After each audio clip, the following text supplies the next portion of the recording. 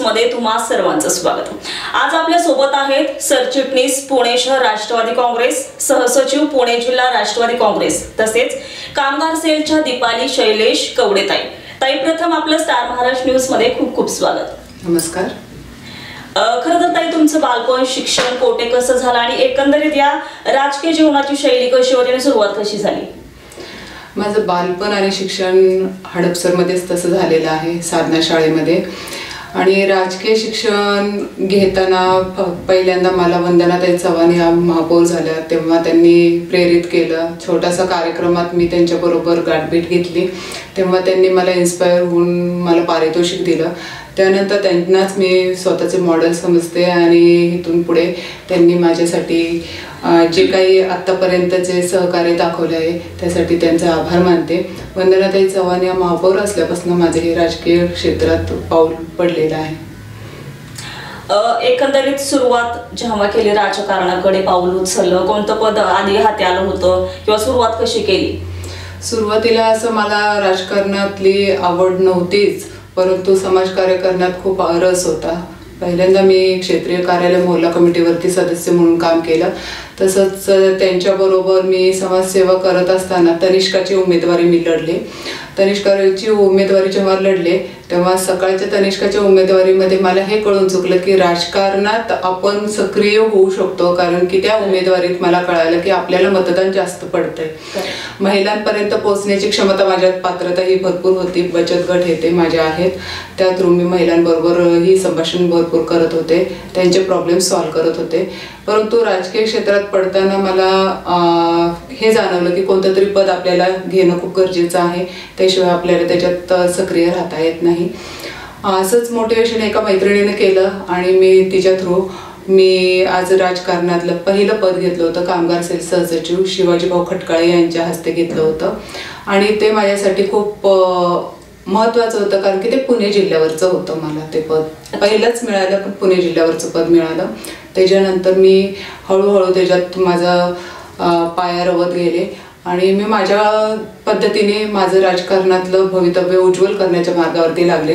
माझा भाग हा हडपसरचा होता, त्यामुळे शहरातही काम करणं खूप गरजेचं होतं। त्यामुळे मी शहरावरचंही सरचिटणीस पद हे भूषवलं आणि त्यानंतर माझं राजकारणातलं जे काही कारकीर्द आहे ती चालू राहिली। खरं तर ताई, सुरुवातीला आपण म्हटलात की कामगार सेलचं पद आपल्याला देण्यात आलं, तिथून सुरुवात झाली। मग एकंदरीत त्या सेलमध्ये किती वर्ष काम केलं आणि राष्ट्रवादीचं पद केव्हा भेटलं, तेव्हा सुरुवात कशी झाली? कामगार सेलचं पद मिळून मला तसे 10 ते 12 वर्ष झालेले आहेत आणि कामगार सेलचं पद मिळाल्यानंतर मी आपले भारत फोर्स कंपनी इथले जे कामगार आपले काढण्यात आले होते, 75 कामगार काढण्यात आले होते, तो मुद्दा मी उचलला होता। त्यांच्या आंदोलनात मी सामील झाले होते आणि तो मुद्दा उचलून मी जयंत पाटील साहेबांकडे आणि आमचे शिवाजीभाऊ खटकाळे यांच्याकडे गेले होते।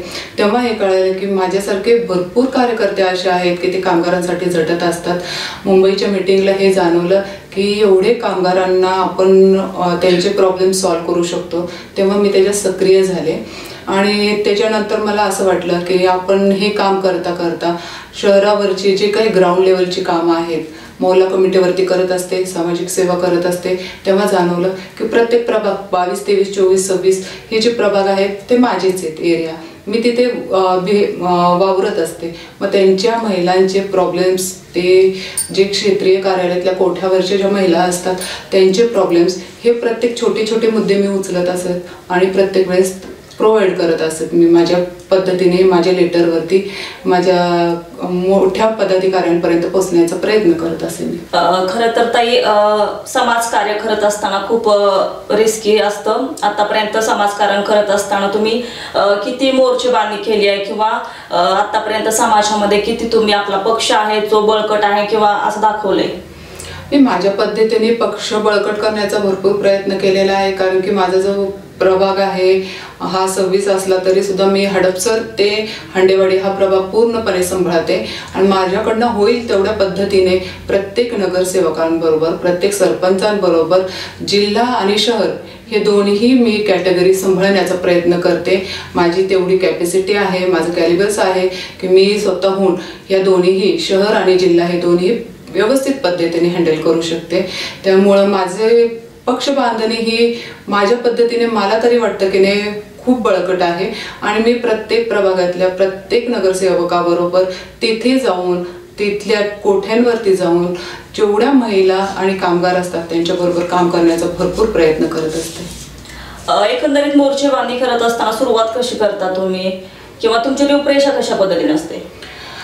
सुरुवातीला मी ग्राउंड लेवलच्या महिलांबरोबर काम करते। अच्छा। आणि ते करणं खूप महत्त्वाचं आहे। बरोबर। त्या गरीब असल्या तरी सुद्धा संघटन बांधण्यासाठी त्यांचंच जास्त योगदान असतं कारण की त्या प्रत्येक महिलांपर्यंत पोहोचू शकतात। बचत गटाच्या थ्रू मी त्या महिलांना छोटे मोठे कार्यक्रम देत असते। संगणकाचं प्रशिक्षण दिलं होतं मी, शैक्षणिक भरपूर प्रशिक्षणही प्रोव्हाइड केली आहे स्वतःकडनं। आपल्याकडनं एवढं गरिबीची परिस्थिती असताना सुद्धा त्यांना मी जेवढे सरकारी जे उपाययोजना येत असतात ते त्यांच्यापर्यंत पोहोचवण्याचा प्रयत्न करते। त्या थ्रू जेवढ्या 50-60 महिला येतात प्रत्येक कार्यक्रमाला, प्रत्येक अंतर्गत गोष्टींमध्ये जेवढ्या महिला असतात 150 ते 200 महिला असतात त्यांच्यापर्यंत पोहोचण्याचा प्रयत्न करते। त्यांना हे मोटिवेशन असतं की प्रत्येक वेळेस आल्यानंतर त्यांना काहीतरी नवीन नाविन्य मिळावं ते देण्याचा मी प्रयत्न करते। या अशा पद्धतीने हे पक्ष बांधणी पण होते आणि महिलांपर्यंत त्यांचे जे प्रॉब्लेम्स आहेत ते सॉल्व्ह सुद्धा होतात आणि त्यांच्यापर्यंत पोहोचता सुद्धा येतात। खरं तर ताई, सध्या जे महाराष्ट्रात राजकारण चालू आहे ते खूप आता म्हणजे वेगळंच म्हणायला लागेल। तर एक महिला म्हणून त्याकडं कसं बघता किंवा महिला म्हणून जे तुम्ही राजकारणामध्ये काम करता किंवा आत्ताचं राजकारण आणि आधीचं राजकारण यात काही फरक वाटतो का किंवा महाराष्ट्र राज्यातली राजकारणाची पातळी जी आहे ती खालावली असं वाटतंय का? साहजिकच आहे, आत्ताची राजकारणाची पातळी भरपूर खालवलेली आहे आणि आता सर्वांना समजतच असेल की राजकारणात काय हा प्रॉब्लेम चाललेला आहे। थोड्याच दिवसांमध्ये बऱ्याचशा घटना घडलेल्या आहेत, घडामोडी घडलेल्या आहेत। त्याला आता तोंड देण्याची पात्रता म्हणजे फक्त आपल्या कार्यकर्त्यांच्यात आणि जनतेत आहे आणि ते त्यांनीच दिली पाहिजे। राजकारणी माणसं ही आपल्या पद्धतीने जे राजकारण खेळतात त्याला आपण बळी न पडता आपल्याला जे काही पाहिजे आहे तो मुद्दा मांडावा आणि त्या मुद्द्याबरोबर आपण ठाम राहावं। आपल्याला काय मिळणार आहे, भवितव्य आपलं कशावरती अवलंबून आहे त्याच्यावरती चालावं आणि प्रत्येक वेळेस जे काही आपलं करिअर आहे किंवा आपला आता बॅकलॉग आहे, आपली मुलं आहेत यांच्या बरोबरीनं आपण चालावं हेच मला वाटतं। आणि आत्ताचं राजकारण बरंचसं काही ढवळलेलं आहे, गढूळ पाण्यासारखं झालेलं आहे, ते स्वच्छ करण्यासाठी आपण सक्रिय राहावं एवढंच मला वाटतं। नक्कीच ताई, खरं तर मागेच 8 दिवसांपूर्वी किंवा 15 दिवसांपूर्वी जे महाराष्ट्रामध्ये राजकारण तापलं होतं किंवा जनता आक्रमक झाली होती ती म्हणजे गोपीचंद पडळकर। तर त्यांनी शरद पवार साहेब असू देत किंवा सुप्रियाताई असू देत किंवा अजित पवार यांच्यावर वारंवार टीकास्त्र सोडतात, खालच्या पातळी भाषा देखील ते वापरतात। एकंदरीत तेव्हाच त्यांनी अजितदादांना देखील लबाड कोल्हा असं देखील म्हटलेलं आहे, वारंवार वक्तव्य येतात। परंतु राष्ट्रवादीचे नेते त्यांना माफ करतात किंवा काही बोलत नाहीत देखील।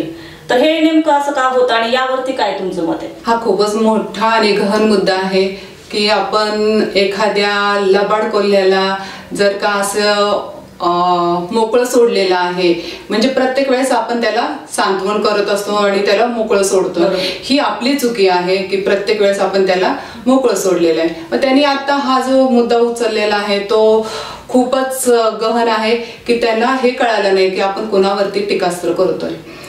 जर का आपण आपल्या वाघावरती टीकास्त्र करतोय तो त्याचे दात दाखवल्याशिवाय हे होणारच नाही ना, ॲग्रेसिव्ह होणारच नाही ना। त्याचे दात दाखवले तिथे पडळकराला कळेल की त्याची जात काय आहे ते। त्यांनी दुसऱ्याची जात काढणे किंवा त्याने दुसऱ्यावरती टीकास्त्र करण्याआधी स्वतः बघावं की आपण किती जणांवरती किती वेळा केलेलं आहे। प्रत्येक वेळेस तुला मोकळं सोडलंय याचा अर्थ असा नाही की तू कधी सापडणार नाहीयेस। आज जर का जनतेच्या हातात सापडला तर तुला मोकळं राहून उपयोगच नाहीये। ज्या दिवशी तू सापडशील जनतेच्या हातात तेव्हा नक्की तुला उघडं केल्याशिवाय कोणीही राहणार नाही। एक महिला म्हणून गोपीचंद पडळकर यांनी जर असं वक्तव्य पुन्हा एकदा केलं तर त्यांना काही इशारा असेल? त्यांना इशारा देण्याची गरजच नाही। आम्ही महिला एवढ्या सक्षम झालो आहोत आणि पवार साहेबांना आम्हाला आरक्षण दिलेलं आहे याचा अर्थ तर त्यांनी कळून घ्यायला पाहिजे की आम्ही घरात जेवढी हुकुमे एकट्याने राहू शकतो तर बाहेर पडल्यानंतर तुझे जर का टीकास्त्र आम्ही सहन करायची ताकद आमच्यात असेल तर तुला प्रत्युत्तर करण्याची ताकद जास्तच असेल आमच्यात। आणि इथून पुढे जर का त्यांनी असं काही केलं तर आम्ही अग्रेसिव्ह जेवढ्या महिला आहोत तेवढ्या त्याला मोकळ्या रस्त्यावरती आणून हाणण्याचा प्रयत्न करू आणि तुडवण्याचा प्रयत्न करू। नक्कीच एकंदरीत ताई कोरोनामध्येच कोरोना काळ गेला आणि आपल्या राष्ट्रवादीच्या वतीने काही सामाजिक उपक्रम किंवा काही कार्यक्रम आतापर्यंत किती केलेत किंवा आंदोलन म्हणा उपोषण म्हणा हे सगळ्यामध्ये सक्रिय असतात आपण, तर एकंदरीत हे काम कसं करता? माझं पक्षामधलं काम हे तर सतत चालूच असतं, जेवढे अहवाल असतात तेवढे माझे दिलेलेच असतात, वरनं जेवढे उपक्रम येतील तेवढे मी राबवलेलेच असतात, एकही उपक्रम माझ्याकडनं सुटलेला नाही। आंदोलनामध्ये सक्रिय आहेच, माझ्याबरोबर महिला सुद्धा असतात, आमचे प्रशांत दादा असतील, चेतन तुपे आमदार असतील किंवा अजून आम्ही जेवढे कार्यकर्ते आहोत आणि आमच्या प्रभागातले जेवढ्या महिला आहोत आम्ही प्रत्येक वेळेस आंदोलन असो किंवा कोणतेही कार्यक्रम असो ते व्यवस्थित पद्धतीने पार पडत असतो। आणि यापुढेही आम्हाला जर का संघटन वाढवायचं असेल किंवा आम्हाला आमच्या पद्धतीने जर का पक्षाला मोटिवेशन द्यायचं असेल, पक्ष वाढवायचा असेल तर त्याच्यासाठी आम्ही कुठेही कामात कमी पडणार नाही याची तर आम्ही प्रत्येक वेळेस हमी देतच असतो। याच मुद्द्यावरून पक्ष बांधणीसाठी किंवा वाढीसाठी काही नियोजन केले का? मी आज शहरावरती आणि जिल्ह्यावरती काम करत असताना माझं संघटन आणि पक्ष वाढवण्याची क्षमता जर तुम्ही मागच्या काळात बघितली असेल तर निरीक्षकांनाही विचारू शकता की नाही दीपाली कवडेंचं काम कशा पद्धतीचं आहे, कारण की दीपाली कवडेंनी आज नगरसेवक करतात त्या पद्धतीने काम केलेलं आहे। त्या आतापर्यंत जर का पुढे आल्या नव्हत्या ह्यासाठी आल्या नव्हत्या की त्यांना कोणत्याही गोष्टीची, कोणत्याही पक्षाची आणि कोणत्याही पक्षातील पदाची गरज नव्हती, परंतु आज इतके दिवस शांत बसल्यानंतर आज दीपाली कवडेचंही मत असं आहे की मी जर का साहेबांबरोबर आहे तर मला ह्या पक्षाकडून किंवा आपल्या प्रत्येक कार्यकर्त्यांकडून त्यांच्या ग्राउंड लेवलला जाऊन त्या कार्यकर्त्यांची त्या मनातली भावना व्यक्त करायची आहे जी मी आज करत आहे। तर मला आज माझ्या पक्षाकडनं असू दे किंवा माझ्या जनतेकडनं असू दे हीच हमी हवी आहे की मी कुठेही कोणत्याही कार्यात काम करत असेल तर सक्रियपणे मी माझं जर का मोटिवेशन मांडू शकते, माझं बांधणी करू शकते तर त्याच पद्धतीने माझ्याकडे तुमचा बघण्याचा दृष्टिकोन असेल तर मी सर्वसामान्य महिला म्हणून मी तुमच्यापर्यंतही सक्रिय राहीन आणि तुमची कामं करण्यासाठी मी पात्र ठरेन एवढंच सांगितलं।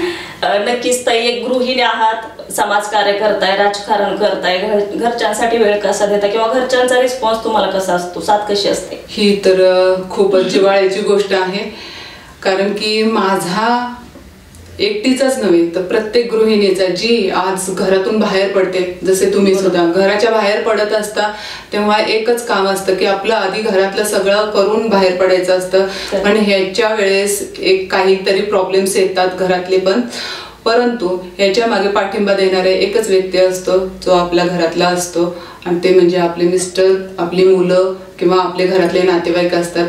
ह्याच्यात जास्त मोठा सपोर्ट दिला होता माझ्या सासऱ्यांनी। माझे सासरे आता नाही आहेत पण सासऱ्यांची इच्छा होती मी राष्ट्रवादी काँग्रेस पक्षामध्ये प्रवेश करावा, पवार साहेबांबरोबर काम करावं आणि मी तेच करत आहे आणि शेवटपर्यंत तेच करेन। माझ्या सासऱ्यांना श्रद्धांजली म्हणून मी एवढंच सांगू शकते की मी त्यांच्या प्रत्येक शब्दाबरोबर ठाम राहील आणि साहेबांबरोबर ठाम राहील आणि त्याच गोष्टीला धरून माझ्या मिस्टरांनी मला भरपूर साथ दिलेली आहे। मी आज बाहेर पडताना त्यांनी माझा घरातला सगळा संसार सांभाळतात, माझी मुलंही मला साथ देतात, ते महत्त्वाचं आहे।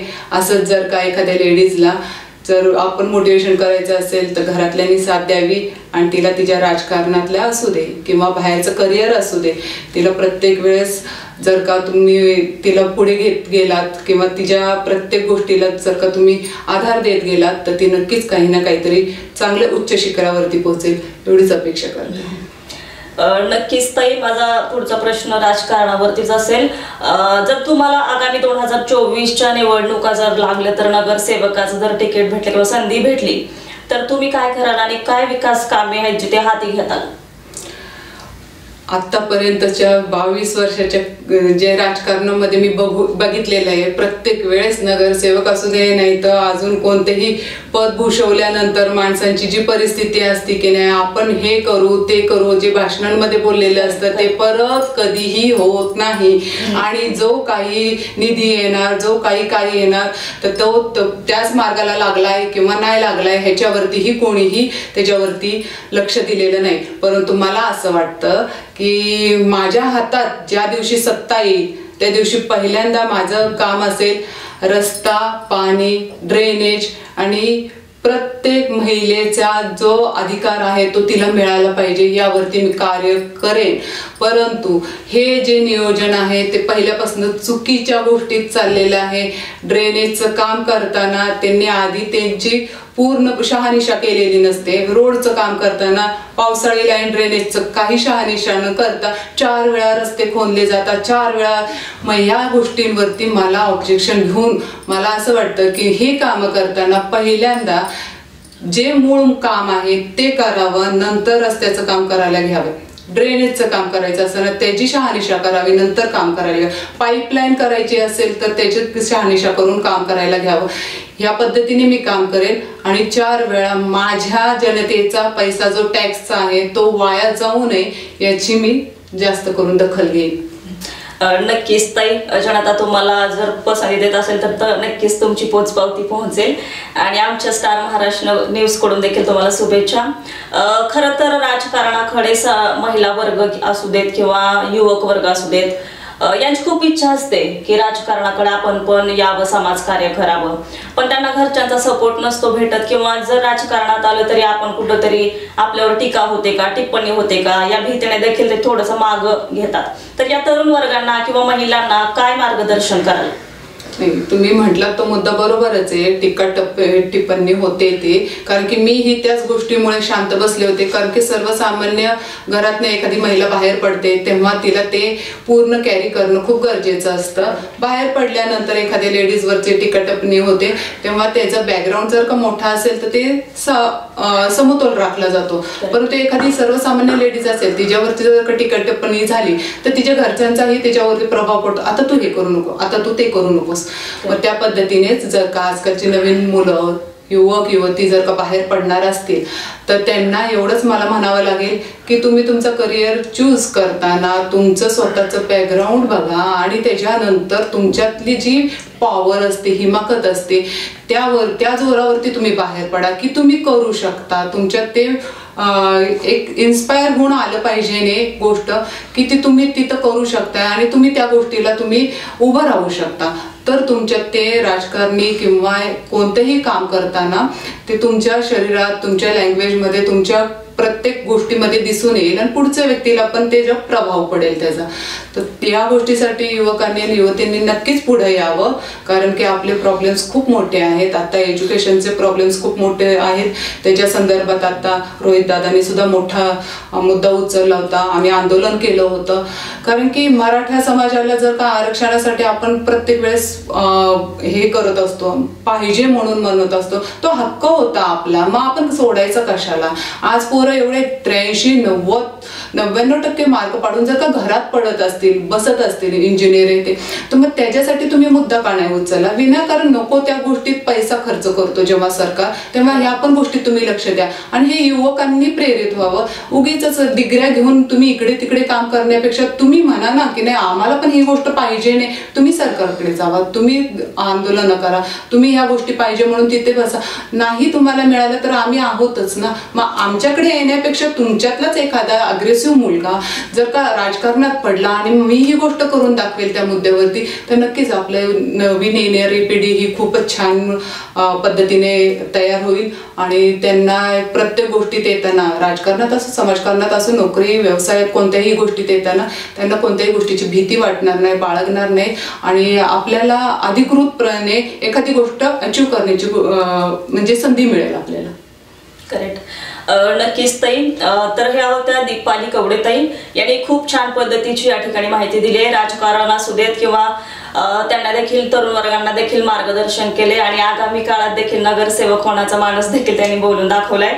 एकंदरीत या सर्वच गोष्टी बद्दल त्यांना खूप साऱ्या शुभेच्छा। त्या आमच्या स्टुडिओत आले आणि या खूप साऱ्या मोलाच्या माहितीबद्दल त्यांचा आभार आणि पुढच्या वाटचालीस खूप साऱ्या शुभेच्छा। धन्यवाद।